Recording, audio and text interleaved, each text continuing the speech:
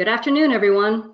Welcome to this webinar entitled Musculoskeletal Ultrasound Evaluation, Differentiation of Tendinopathy versus Tear in the Rotator Cuff with Case Studies, presented by Dr. Colin Rigney. The AIUM is accredited by the ACCME. This webinar is designated for 1 AMA PRA Category 1 credit. By the conclusion of this webinar, participants should be able to understand the terms high grade and low grade with respect to rotator cuff tendon pathology, be familiar with probe and patient positioning and image acquisition with respect to rotator cuff tendon evaluation, establish a working algorithm to recognize partial thickness tendon tears versus tendinopathy, and be familiar with tendon shape and echotextures that represent pathology associated with partial and full thickness rotator cuff tears.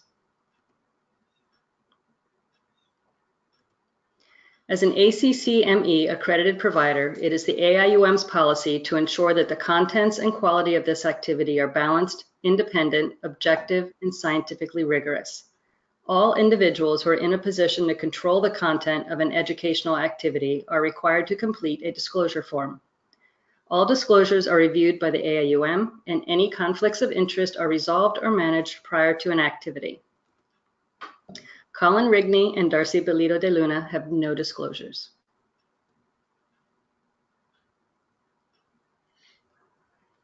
At the conclusion of this webinar, you will be able to access the CME test located on the AIUM website.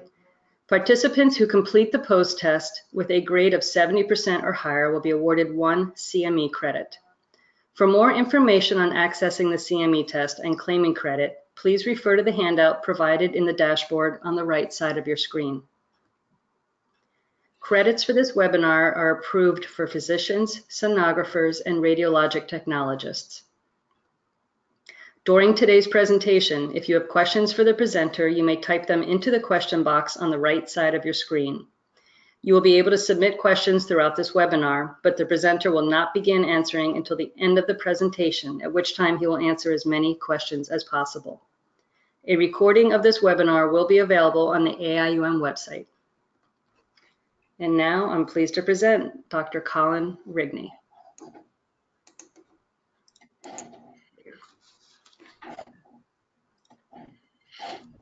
Well, thanks, Darcy, and thanks for everybody who's choosing to spend this time on my discussion today. This is a big topic and one that I've kind of taken on with the intent of maybe even having a follow-up to this. So I hope that the objectives are fairly clear, and I hope to be able to hit them all for you. If there's some clarification on your end, I'll give out my email at the end, and I'm totally open for questions and consults. This is something that was near and dear to me. This topic, that is. I spend my weeks. I'm a physical therapist by trade, but I spend my weeks doing musculoskeletal ultrasound full time. I think since 2012, 2011. I've counted my hard drive, and I've done over about 10,000 cases. So this is something you're still always learning. You learn when we talk about tears and tendinopathy. Remember, no two tears are really ever the same. Cases of tendinopathy are never quite the same. So there's an art to this as much as a science, but we'll try to break it down into a working algorithm that if you're doing these in office, that you can utilize. So with that said, let's dig in. We're going to start with some relevant rotator cuff anatomy. I'd be remiss to go over this topic without covering basic anatomy of what we are discussing. So anterior structures, keep in mind we have the bicep long head, the subscapularis, the anterior deltoid, and the bicep short head. Now, the bicep short head, really there's minimal involvement here, but just understand that it's their relationship with the coracoid process. It can easily be found with doing an anatomy scan. Rarely is it involved with the type of pathology we'll be discussing today. Our lateral structures, I just kind of group these generically, just to go over everything we're going to be talking about. So we have the supraspinatus, infraspinatus, lateral deltoid, and the greater tuberosity with its facet superior, middle, and inferior. Remember that the supraspinatus inserts to the superior facet, and the infra is to the middle and inferior. So it actually overlaps that supraspinatus tendon. In practice, in reality, it's a fairly convex structure, and I've never heard of a surgeon talking about the facets while they're when they're in the scope. It looks pretty convex and round when you're in there, but I think for our purposes, just know that it exists because there's some cases where you see the infra coming over and overlapping the supraspinatus. It's important to know that could be what you're looking at sometimes. In the posterior anatomy, we have the infraspinatus, teres minor, posterior deltoid, the posterior glenoid labrum. And also point out the teres minor, I have yet to encounter an isolated teres minor tear.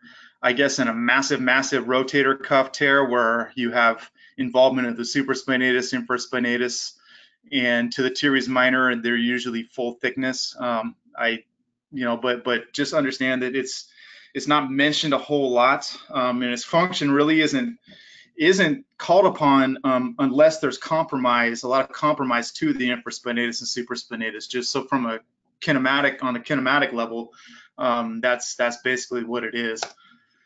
So we're going to get into patient positioning and imaging protocols.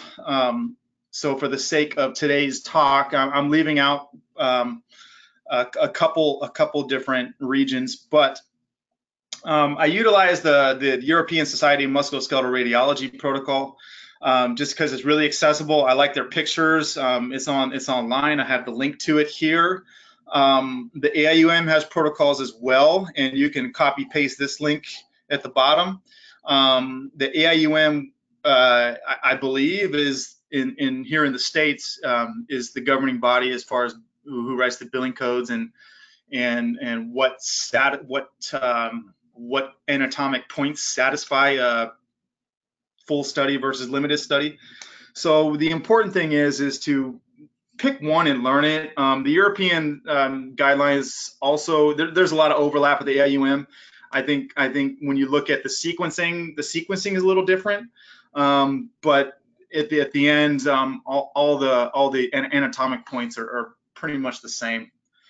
Okay, so we'll get right in. This is the modified CRAS position to identify the supraspinatus, because remember, the supraspinatus is a little more anterior than the infra and the teres. So to expose it from underneath the acromion, we need to put the shoulder in a degree of extension and internal rotation. Okay, so what you see here is the modified CRAS. There's more than one way to do it. So let's see where the thumb is pointing. The thumb is pointing downward on this patient. You can also have the patient put the hand all the way back so their palm is facing the opposite direction of the sacrum, or you can have it so the thumb is facing kind of in line with the belt posteriorly. Whatever works for you. You should do one thing and stick with it so it's reliable.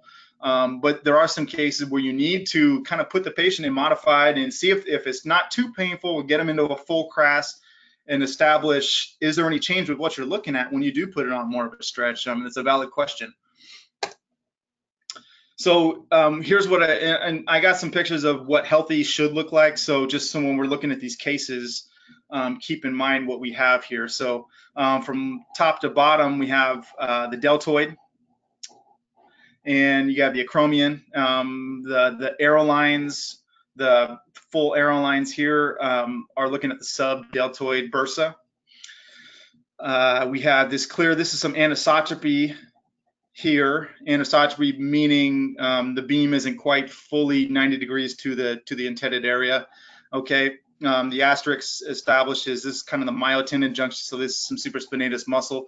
And also remember too, so where I'm moving the cursor from this point is the proximal, or sorry, the distal articular margin of the humerus coming down. So we have some articular cartilage we're looking at here, and then from this area, this is the proximal footprint to the distal footprint. I believe the normal measurement from as I'm moving the cursor here on the greater tuberosity, is about 10 to 15 millimeters. I think that's normal range that you'll find most footprint widths.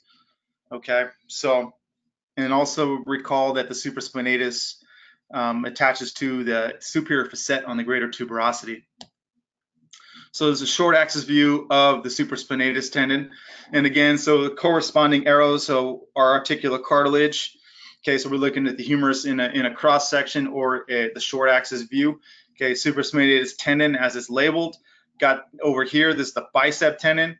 Okay, and just medial to it will be the subscapularis.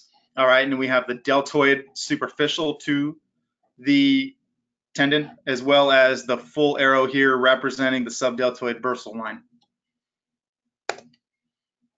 Okay, so patient positioning for the infraspinatus.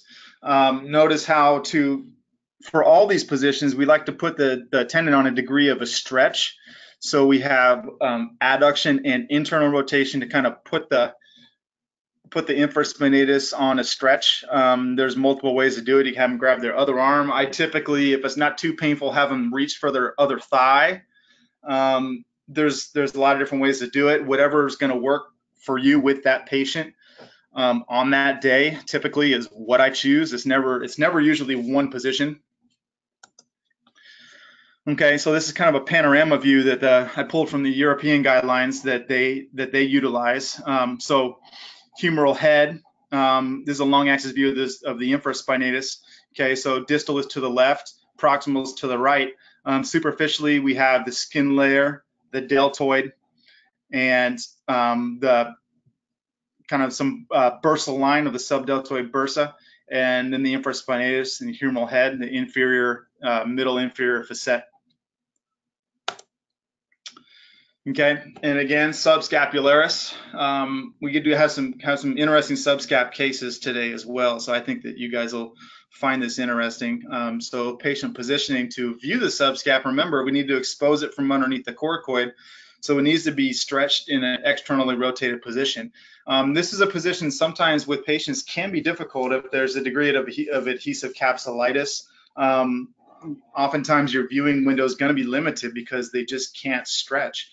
So keep that in mind and do the best you can. You have to work with the patient sometimes and just acquire what you can to get some kind of diagnostic value out of the image. So this is a short axis view. So sorry, this is this position here. The way the probe is long axis, and we're going into a short axis view, so I want you to understand that. A healthy short axis view of the subscap tendon will look like this. Remember, it's a multipinnate muscle, so when it forms into the tendon, it has these kind of multipinnate structures, kind of like the tricep does, where we have these tendon bundles interposed our muscle. So just know that these aren't calcifications or abnormalities. This is a normal picture of the subscap tendon. In a long axis view of the subscap, this line represents the upper border footprint of it. Remember, the footprint of the subscap is quite large. It's about 5 centimeters, as opposed to the supraspinatus, which is about 1.5 at the largest, maybe 2. I don't know. That the orthopedic surgeons would probably give you a more. I think 10 to 15 millimeters, as I stated, is a good range. So just know that it's a big footprint. Okay, so when we're looking at most tears in the subscap, 95% of them are going to be at the upper border. All right, and then so as we come just laterally, we have the bicipital groove. So just understand the relationship, is because we're going to get into some cases where these relationships kind of diverge with each other, or converge, I should say. So for clinicians out there, so accuracy of manual muscle tests or manual special testing for prediction of rotator cuff tear.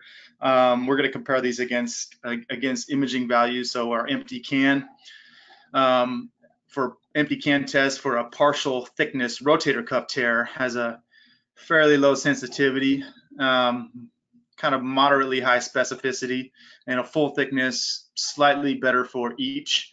The drop arm test, partial thickness, very low sensitivity, fairly decent specificity, not quite 80%.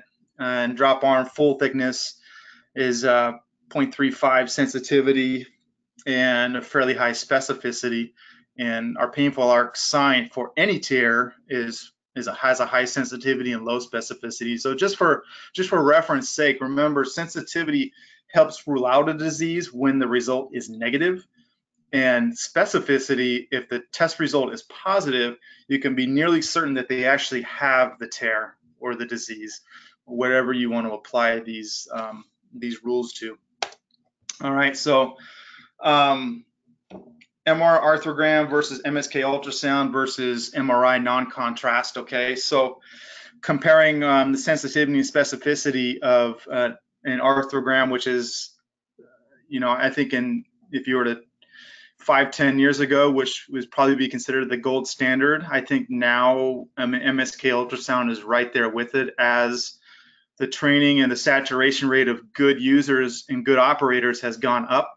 We've seen the sensitivity, we've seen the results become more accurate and more in line with that of the MRI with ultrasound and rotator cuff pathology. So this is for your reference. I don't feel the need to go point by point with it. I think just understand that any tear with an MR arthrogram has a 0.92 sensitivity, 0.97 specificity, and MSK ultrasound, any tear, 0.85 sensitivity, 0.92 specificity, okay?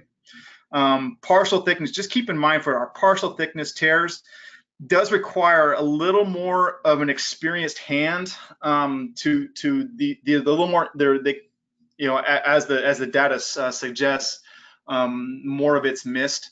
But I would argue that with a experienced user, experienced operator, I would put it as good or better than an MR arthrogram. So 0.86, I would be willing to bet we're probably about 90% sensitivity, at least with in my opinion, in my practice, anecdotally, I would put the number there. And then non-contrast MRI. So look at how it drops. Okay, so we're right in line, at least in this with this data that's on the screen. Okay, so partial ultrasound 0.67, partial MRI non-contrast 0.64 for partial tears. Okay, versus 0.93 and 0.92. So we're starting to get some equivocal data points here. All right, so part of the working algorithm, I think that we're starting to get into here for ultrasound and partial thickness tears, okay, or any tears for that matter. If you see a degree of intra-articular fluid and subacromial subdeltoid bursal effusion, these in and of themselves, these data points don't mean a whole lot. You see they have a high specificity on their own, but when you combine the two of them, if you see both in the same study, okay, you're fairly certain something's going on and you better find it, okay? So if both of these are positive, remember high specificity means if both these are positive, that they're nearly certain there's some sort of tear and you need to find it, okay? So just understand that. If you're learning and you're just starting out, I would save these data points and just kind of know that going forward, okay? Greater tuberosity irregularities. Again, when you see these types of irregularities, high sensitivity, high specificity, so we're about 90% for each, okay? And again, when you combine the greater tuberosity and intra-articular fluid, it's near 100% for something going on, okay? So the greater tuberosity irregularities can vary, okay? Remember, we're on a spectrum here, so the types of greater tuberosity irregularities, I hope to be able to describe some of that to you today. Okay, so remember the rotator cuff is a disease on a spectrum, so it exists along a spectrum, meaning that on one end are healthy tendon fibers that begin to change from mild tendinopathy, mild tendinitis, and bursitis in the cuff to severe full thickness cuff tearing, and you have everything in between, okay? Evaluation and diagnosis is then focused on figuring out if there is rotator cuff disease and where on the spectrum it lies. And that's where ultrasound is, in my opinion, is a superior tool. So kind of piggybacking on the last webinar we had on ultrasound and tendinopathy. So specifically today, we're talking about the rotator cuff. Tendinopathic findings are generally associated with tendon thickening, hypoechoic clefting with patchy and linear areas of more pronounced hypoechogenicity. All right, so what that means is, you know, you have some focal regions of tendinopathy without, maybe there's some linear tears in there that don't extend through the whole tissue. That's technically graded as tendinopathy. So the average rotator cuff tendon thickness has a median of 6 millimeters with a normal range between 4 and 6.9, taken from the reference on the bottom. You know, we grade tendinopathy, at least in my practice, we grade it arbitrarily and subjectively as mild, moderate, or severe based on the degree of thickening, hypoechogenicity, and loss of normal fibular pattern. And this is, of course, there is an absence of a combination of intra-articular fluid, subdeltoid effusion, and that sort of thing.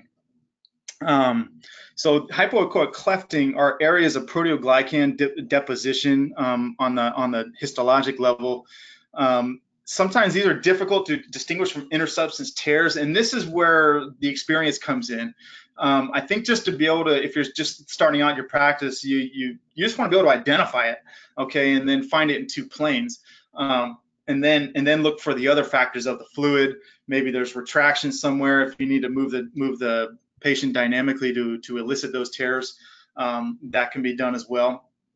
So, you know, the dynamic is sometimes a tendon just at rest looks healthy, looks fine. It looks like it has a full volume, but then you start to move it, and all of a sudden you see one tendon move one way, the bone moves the other way, and then all of a sudden, well, that looks like something's not right there. The tendon should move when the bone moves, but it's moving the opposite way.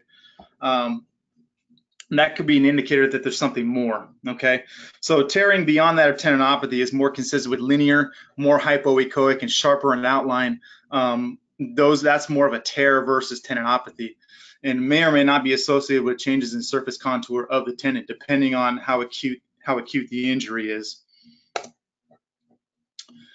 Sonographic findings of rotator cuff tendinopathy. Tendinosis generally affects all rotator cuff tendons to some degree, with the supraspinatus being most affected. Okay, ultrasound allows you to compare both sides quickly if there's a question, but also understand that tendinopathy is very common just in asymptomatic individuals. So keep in mind their other shoulder, the uninvolved side, may look similar. Okay, so don't be surprised when you see that. Tendon hyperemia is fairly rare.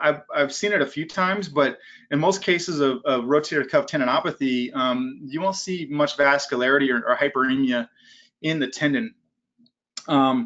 It's much less common in the rotator cuff than in other sites like the Achilles tendon, posterior tibialis, or the patellar tendon. Okay, so sonographic appearance of rotator cuff tears and ruptures. So that description I was talking about, the paradox of movement, that's an ism of a physician I work with. I've kind of picked it up and utilized it for myself because I think it represents that represents a high grade tear. If you're able to elicit a contraction where the bone moves one way, the tendon moves the other way, that's paradoxic movement. That's a tear, and you need to dig more into that and investigate where's it coming from. The deltoid herniation sign. Okay, so these are just indirect signs that something is going on. When you combine them all together, you have a very powerful study. So the deltoid herniation sign, it may be synonymous with the paradox of movement. So when you see the tendon retract, this is a dynamic. It's a dynamic sign, the deltoid herniation sign. When you see the tendon retract, you'll see this the deltoid drop into the space of the rotator cuff where the retraction happened, if that makes sense. I have a couple video examples that'll become, you can synergize with this slide, okay?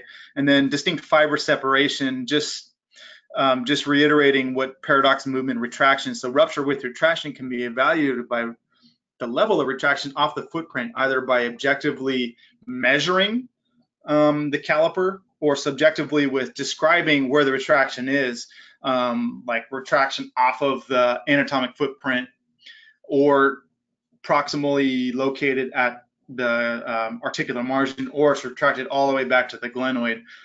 Those are ways of describing where the retraction is, and I think it's valuable with care planning for that patient.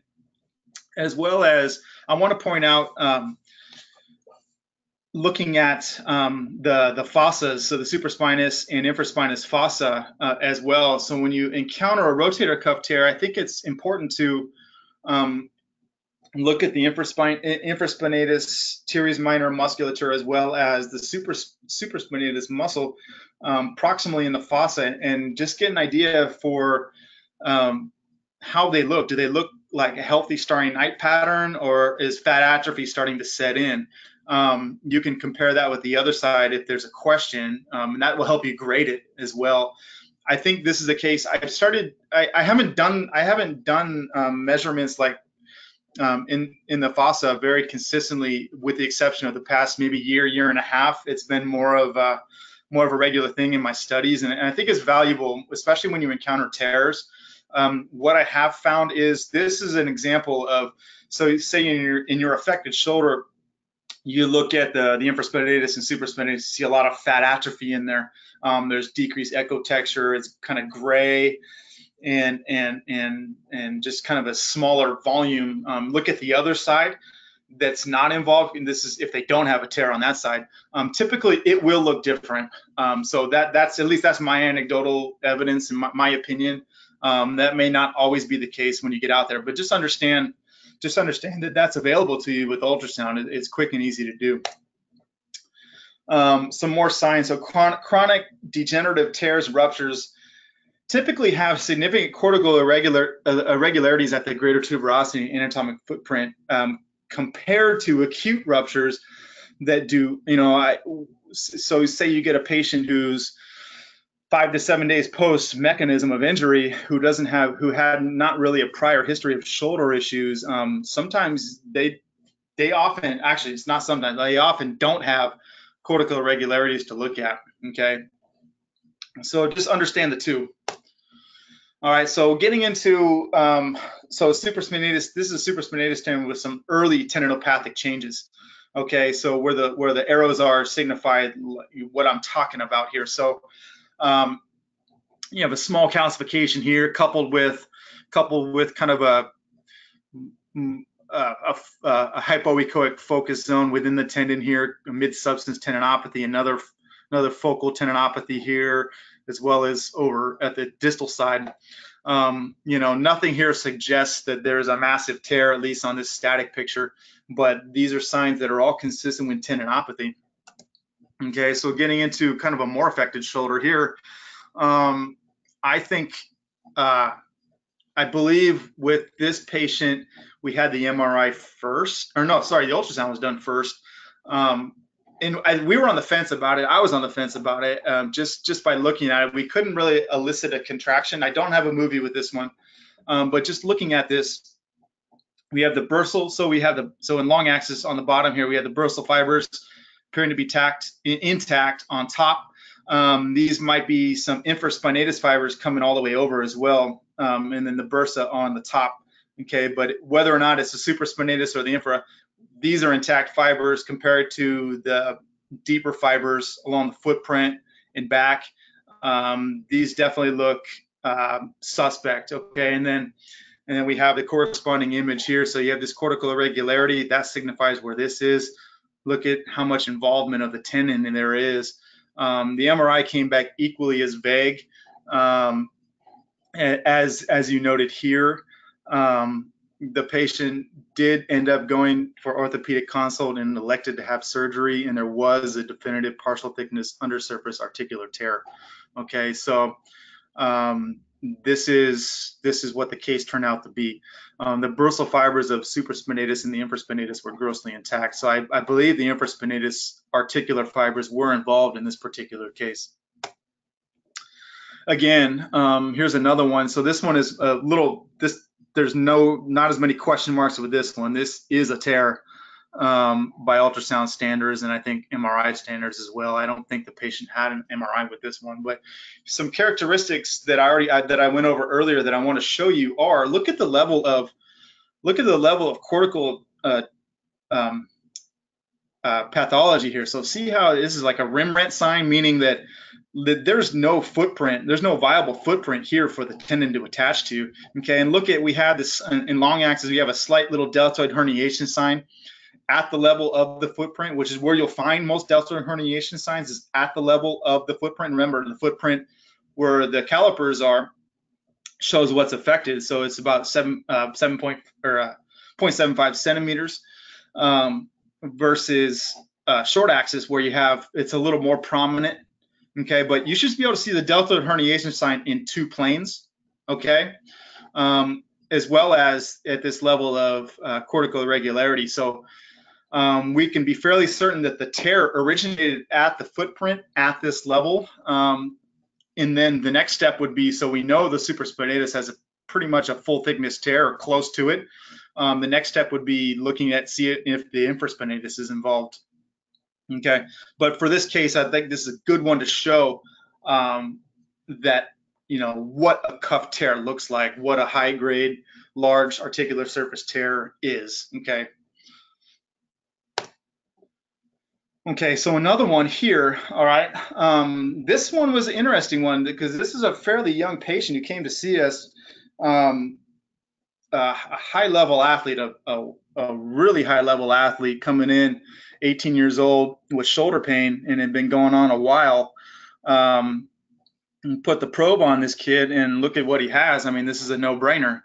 So you see a lot of the same features as the previous patient. However, because the kid is so fit and healthy and he is really an elite athlete, look at how the tendon keeps its volume. We don't have the deltoid herniation sign here, but I think because he's so compensated, you know, he's pretty strong. He's got some strong upper traps and deltoids, and a lot of other features that maintain what a tendon should look like. However, look at the sign here. Look at this degree of cortical irregularity. Now, the footprint defect is a little more proximal and involves the distal portion of the articular margin on the humerus. Okay, so this whole area, the tendon is retracted basically from where you see the defect to where I'm moving the cursor.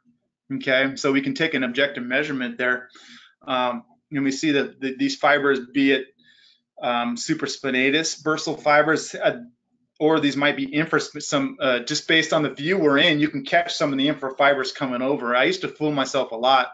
I think I was looking at some infraspinatus fibers coming over, or I thought I was looking at supraspinatus when in fact they were really infraspinatus. But this is a very straightforward case. Now, this was also a case where I couldn't elicit a frank retraction, so I couldn't get that paradoxic movement to come in.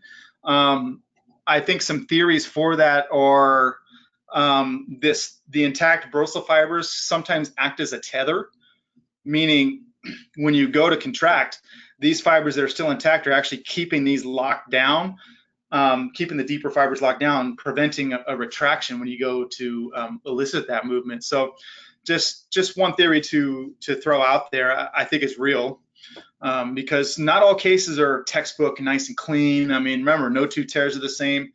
Every patient's different. So, you know, as much as you'd like to see that all these signs add up, and make it for an easy study, that's quite often not the case. At the bottom, just keep in mind what the rim rent sign. I think I pulled this off of radiopedia.com with this particular reference, just to describe what we're looking at here.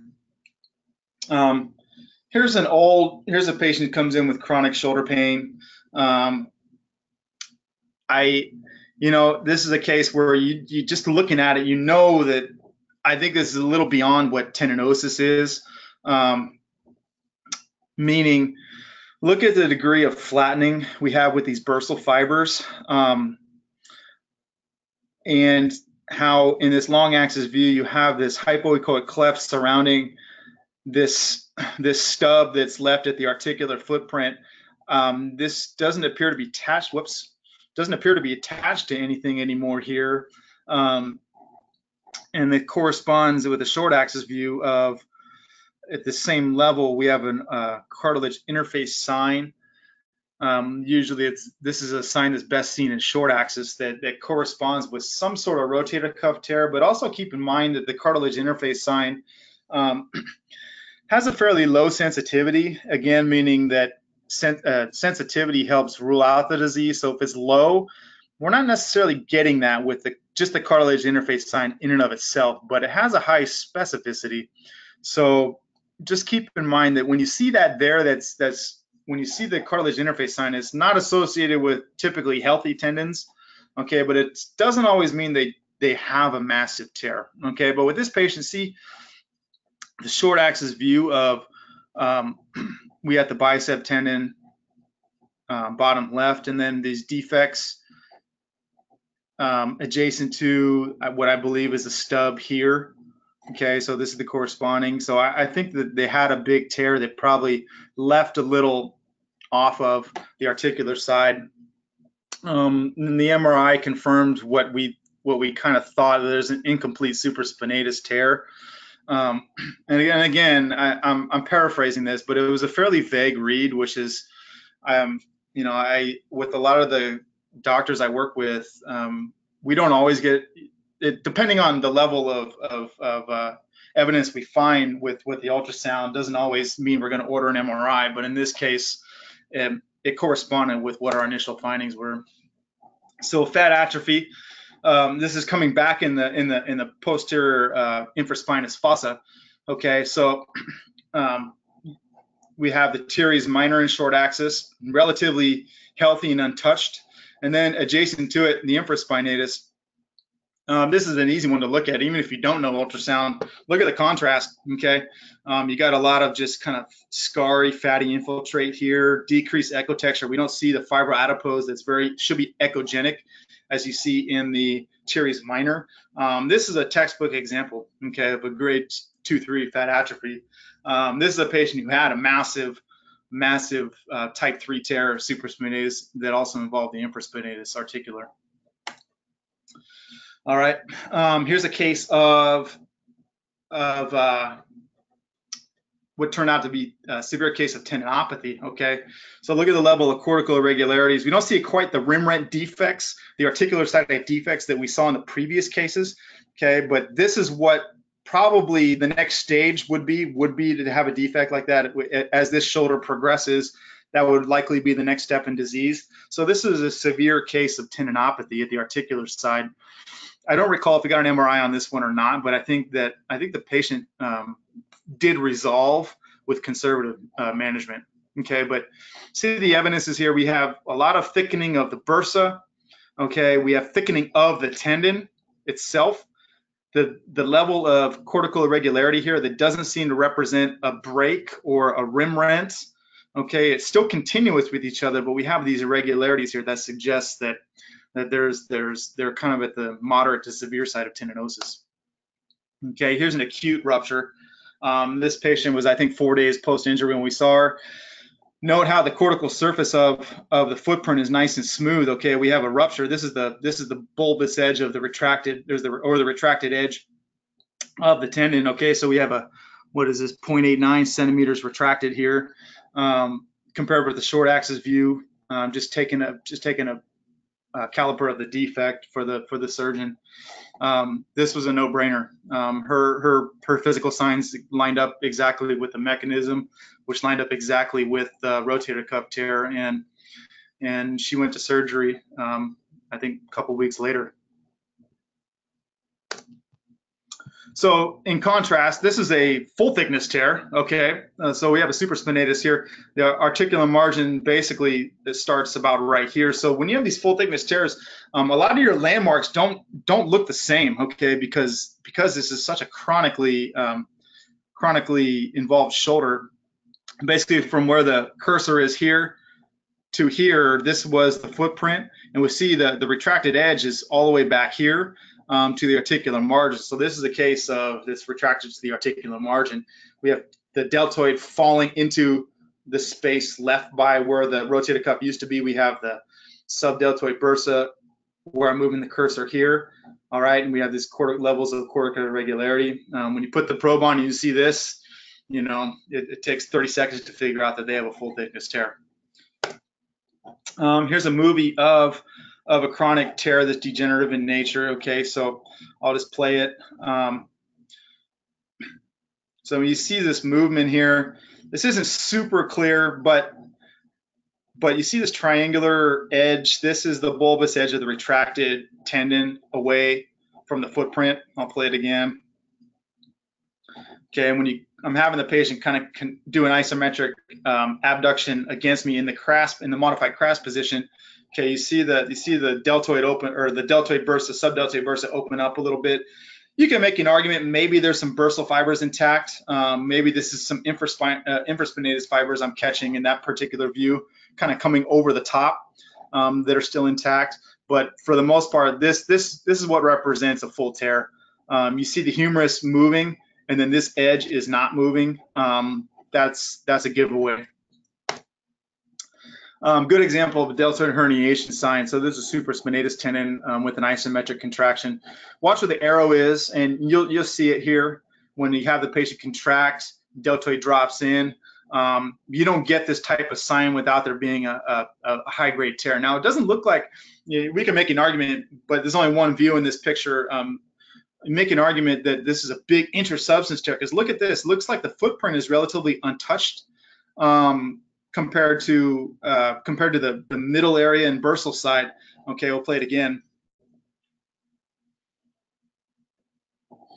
Now, honestly, I can't recall if this was an articular sided tear, but this was a fairly, when we examined this person, it was a pretty acute situation. I think it was about 7 days out. So he fell and reached to a handrail to prevent himself from falling.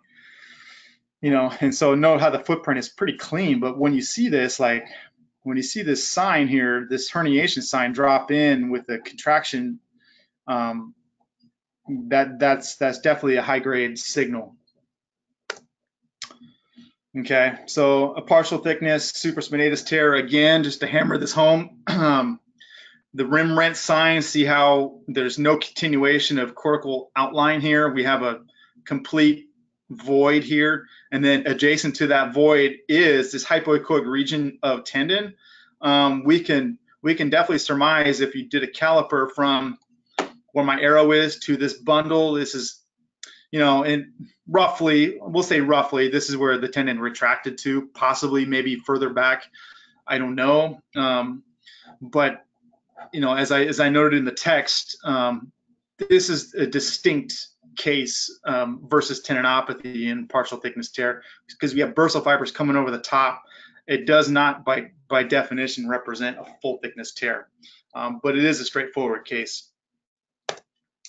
All right, so just now we're getting into a couple other cases. This is an infraspinatus, so we're at the level of the posterior joint. So we have the posterior rim of the glenoid to the right, okay, and then distal is to the left, and this is the humeral head.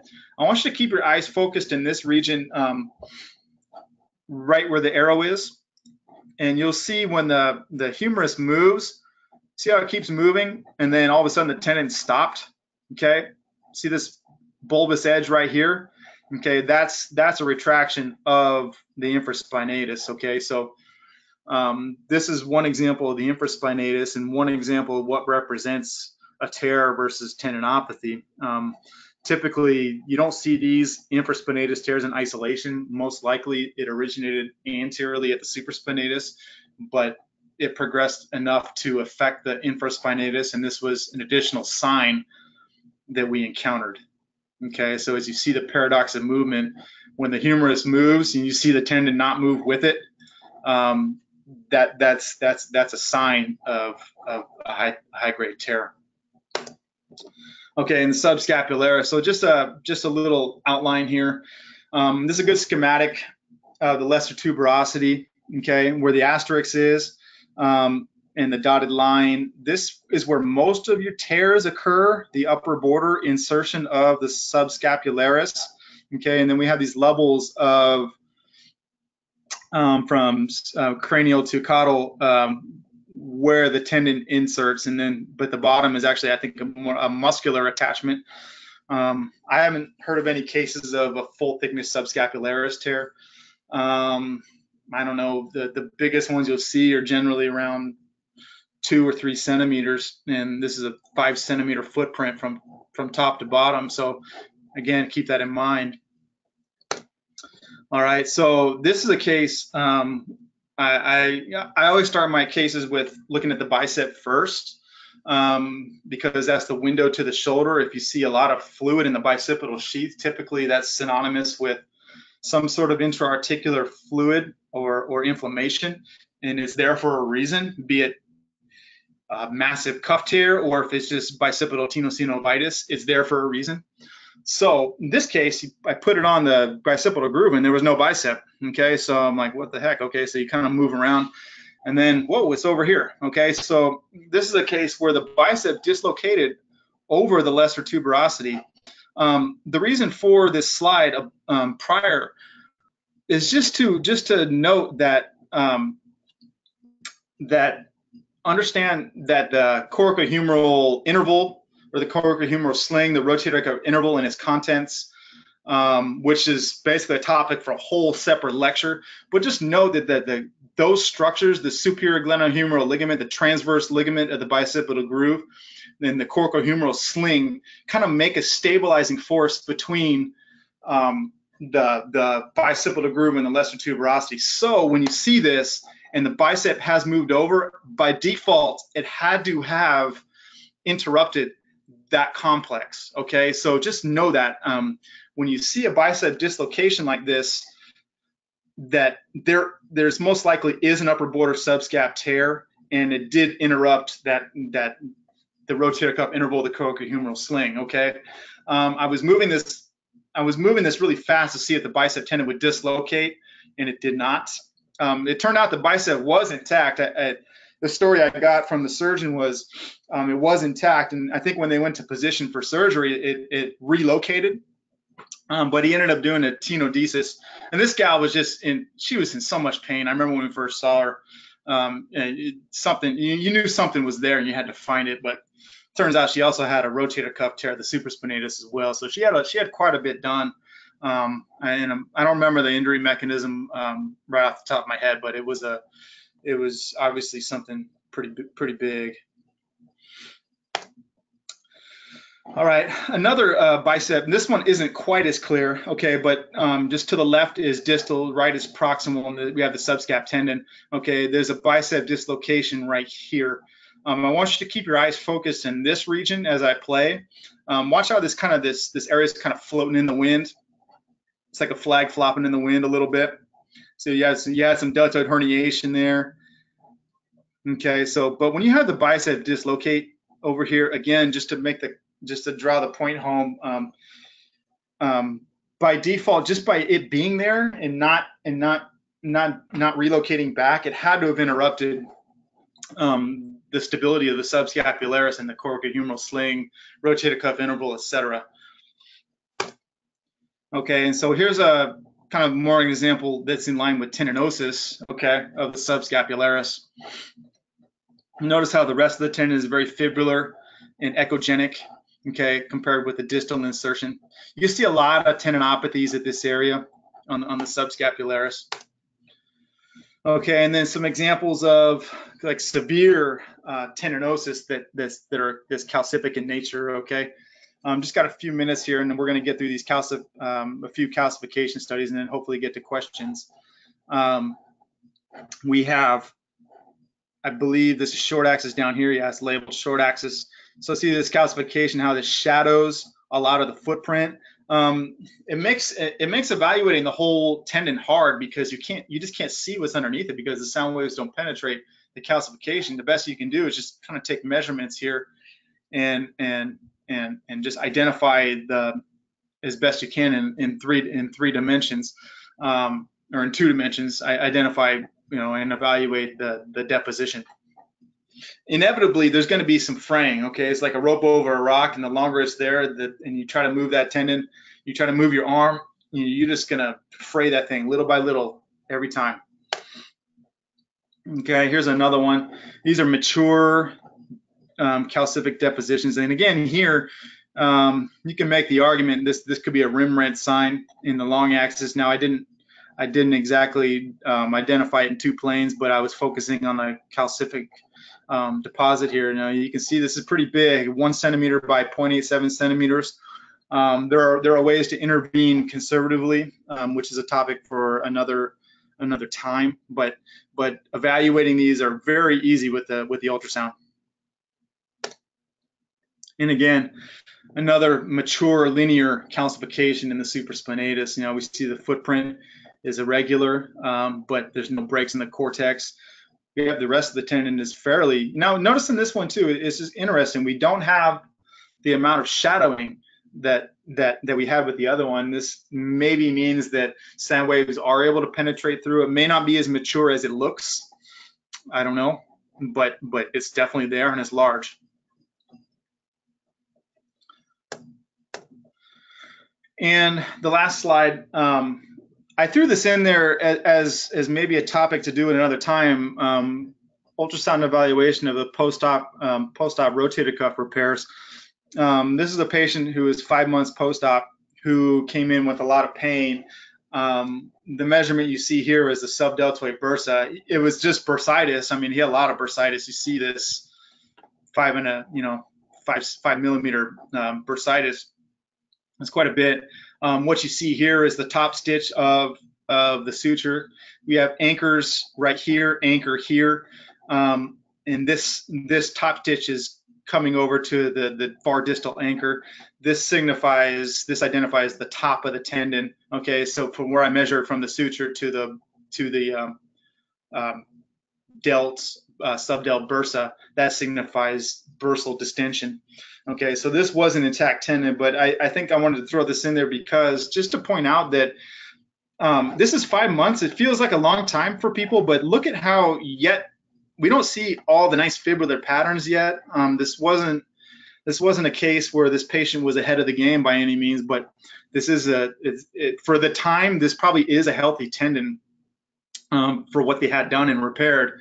Okay, but I just want you to note at the tendon bone interface, we still have some immature tissue laying down. Okay, the tendon has nice volume. There's no real worry that there's been a re-tear, but we know that it's not healed yet. Okay, so that's why I wanted to throw that in there, and maybe we can talk about that at another time. But remember, this type of tendon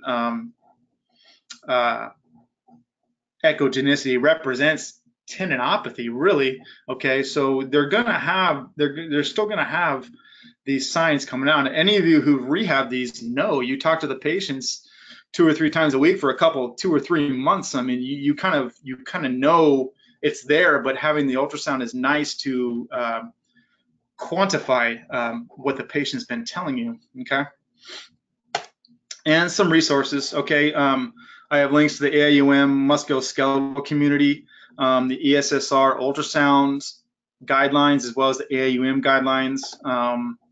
I have a YouTube channel with some instructional videos, as well as a website with some instructional videos. I have my email here for any of you who have questions regarding today's lecture or anything regarding ultrasound. I'm open to that. Ultrasoundcases.info is a great resource with lots of case studies. I use it all the time. And Don Buford, he's an orthopedic surgeon and RMSK out of Dallas who utilizes ultrasound in his practice a lot. He has a great YouTube channel with a ton of content. I recommend you check it out. That concludes the talk. So we got a few minutes for questions. Darcy, yeah, we have questions. Huh? Are you able to see them at all, or? Yeah, let me see if I can pull them down here. Or I can read. Maybe if you can read them. I'm kind of having a hard time reading all the text here. I can't make the slide. I can't read it. I can't read it in its entirety.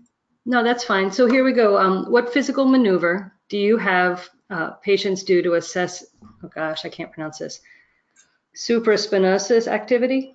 Do they stay in crass position or move elbow laterally? So to assess the supraspinatus position? That's it. Yes, thank you. Typically two things.